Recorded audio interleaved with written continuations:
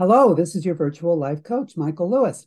Now, not too long ago, there was this very highly budgeted, highly financed experiment done at an esteemed university. And what they were trying to find out is, do bean sprouts think? It's a very important matter. Do bean sprouts think? Because they base this on the fact that you take a bunch of bean sprouts and they just start like moving in random ways. It doesn't seem to have any purpose in it. Like, why is it going this way when the light source is over there? Why is it going this way when, whatever it is over there? So they didn't understand what was going on. Then somebody had the bright idea of actually doing time lapse photography on it. In other words, capturing like 24 hours in the life of these bean sprouts within 1 minute. And what they saw was a bunch of basically little kid bean sprouts playing little games like tag, you're it. Ooh, I know you got it. Oh, I'm going to get you. I'm going to get you. No, you're not. No, you're not. Boom. Ah, I got you. They were playing. They were happy little bean sprouts and they were playing. They were having fun. Nobody knew that they were going to wind up in a salad pretty soon, but for now they're having fun. And so the whole point of what I'm saying is, if it's okay for bean sprouts to have fun and get a little joy in life, even though they're going to wind up in a salad, what's wrong with you getting a little joy in your life? If you're going to wind up in a salad. So it's okay to get a teaspoon of pleasure every once in a while. It is. Fun is everywhere. You will find it in nature, as we went over. Fun involves lots of cool things. So we'll be touching on all these things. But first of all, what exactly is fun? What is fun? Nobody knows where the word comes from. The earliest meanings of the word fun were like to cheat, to hoax, to make a fool of. And indeed, in the 1300s, during the, even before that, during the Middle Ages, the Dark Ages, you really weren't allowed to get into the Dark Ages if you were having fun. They didn't let you in. You had to be serious and somber and ready to be tortured and all like that. But there was this one guy named Till Eulenspiegel, and he became very famous because he played many merry pranks. He was just a merry fellow, and he played lots of merry pranks that made fools of people and made other people laugh. And he wound up getting hung because he made a fool out of the wrong person. Um, so some people say he died of the plague. In any case, he came to a bad end. So we definitely have more fun these days. Uh, there's no surprise there. Fun means to do stuff without having to explain why. Pleasurable stuff without having to explain why. You did a lot of this when you were a little kid. You remember those days, playing tag and whatever. How about this? Can you remember your favorite playmate when you were a little kid? Yeah, him or her, that person. Yeah. I bet you still have fond memories of that person now. Well, there it is. These are treasured moments that you have. At the age of 80, went back to visit the Isle of Lang off the coast of Scotland. It was where he was born way back in the 1890s. And his family had emigrated to the United States when he was 5 years old. So this was the first time he'd been there in like 80 years. And he's saying, yeah, this is the old well we used to drink from. And that's the old church that we used to go to. And that's the old mill and so forth. And then he stopped in his tracks and he saw this old woman way, way down at the end of the street, barely visible. And she stopped in her tracks and they recognized each other and they ran to each other and they embraced. It was his old playmate from when he was 5 years old, 80 years earlier. She remembered him. He remembered her. And the years just melted away. So that's how important fun is. That's how important it is to get some pleasure out of things. Now, there's two kinds of fun. There's recreational fun, let's go out for the weekend and ride on Magic Mountain or whatever. And then there's livingness fun, fun just in the day-to-day time of living. Both of these involve pleasure and enjoyment. Pleasure is something that won't go away. It won't. You will never forget pleasure. It's what makes life worth living. So let's respect it. Let's respect pleasure. It has all kinds of stuff associated with it, the very stuff of life itself. So pleasure bears a lot on your continued survival. And pleasure can be manufactured so that you don't need reality if reality doesn't seem particularly pleasant today. You can create your pleasure for yourself. You can make illusions for yourself. You can pretend. Let's pretend I'm a lawyer and you're Santa Claus. Let's pretend I'm a nun and you're an accountant. Let's pretend you're a little kid and I'm a giant. Let's pretend you're a presidential candidate and I'm the other presidential candidate. And let's not do that. So here's where it gets into non-serious, non-importance. Those two things, non-serious and non-important. If you're in a career where everything is assigned crucial importance and seriousness by yourself or by others, you are not going to have fun in that career. You're just not. No matter how well trained you are, no matter how skilled you are not going to have fun in that career. And so we get into importance, the concept of importance. And if everything is important, you're not going to have much fun. And if nothing is important at all, you're going to be in apathy and you're not going to have fun either. So we have to have a balance. And the point that I'm making is you don't have to take a day off to have fun. Your work should be fun. Your life should be fun. Any unfun aspects of it mean that somehow your power of choice, your ability to choose between doing one thing and doing another thing has been overwhelmed. You're doing something that is not by your consent. You're doing something not of your own choice. And people don't like that. Things will start getting solider and solider and more important the more you spend your days doing something where you have no power of choice and you have to do it. And what's going to happen is the importance will get so grand and so big and so huge that you will start screwing things up and you'll start screwing your life up and you'll be unhappy. Think of a time in your life when you were not having any fun. There it is. It's right in front of your face. Yeah. Now, at that time, was your power of choice being just a little bit blocked? Think of a time now when you were having a total blast, when you were really in the zone, when you were really zoom, zoom, zoom, zoom, zoom, zoom, zoom, zoom. Now, I'll bet that at that point, you were in full control. You had full power of choice over everything that you did. Yes? Of course, yes. You watch a Looney Tunes cartoon talking about importance now. There's Roadrunner, there's Wile E. Coyote.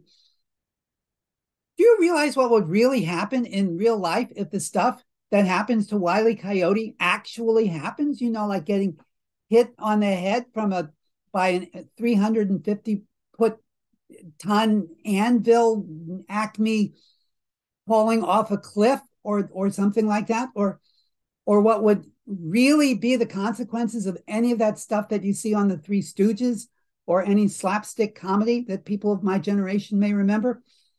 They would be gross, horrific, ghastly, blood-soaked tragedies. No self-respecting parent would let their kid watch something like that. But it's okay to watch it because la, la, la, la, la, it's not really happening. It's a game. It's dress-up time, da, da, da, da, da. People will do things that they love over things that make them money. Fun is something that everybody loves. There's a degree of fun in making money, yes, but not like doing something that you love.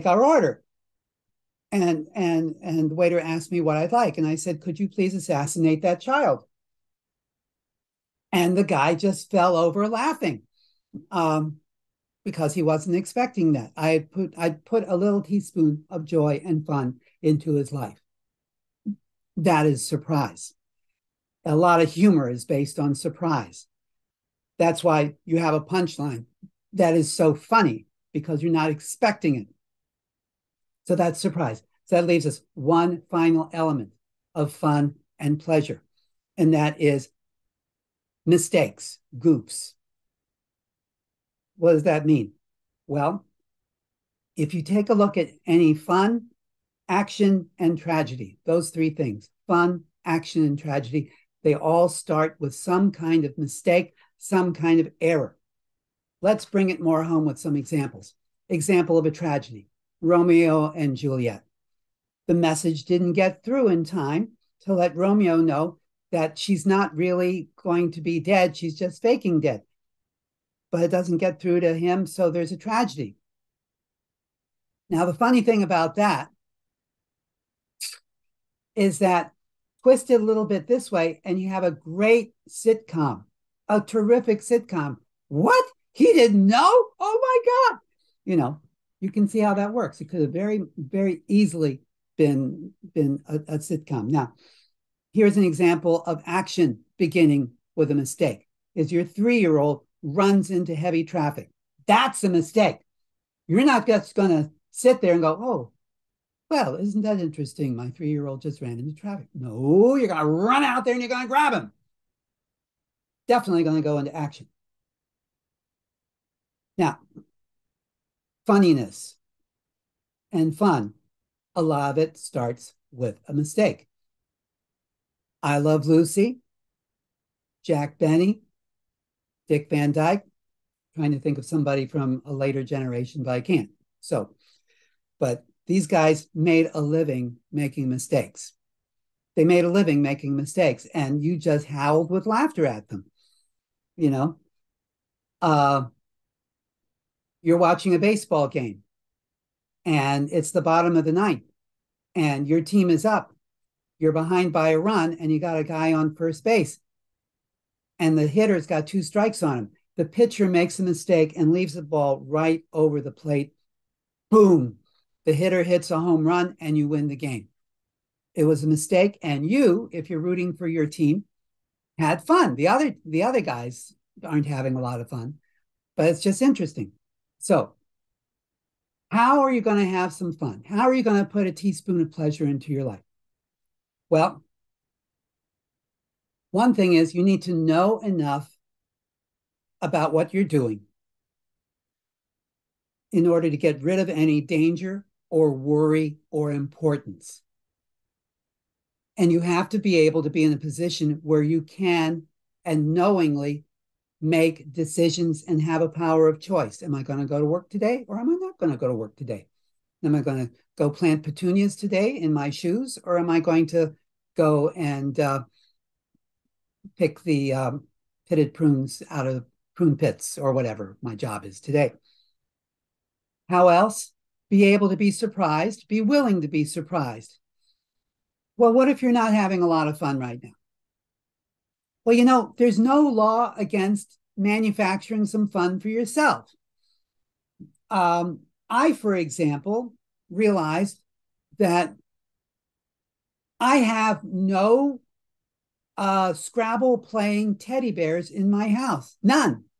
So I set that up. If you go into my next room right now, if you choose to, you will see a table set up with Scrabble and my teddy bears. I've got 3 teddy bears playing an intense game of Scrabble there. And, they're using words like, polar and Winnie and Pooh and Yogi, anything that relates to bears, Kodiak, Grizzly, and so forth. It's a really tight game. Every time I go there, somebody's come up with something new.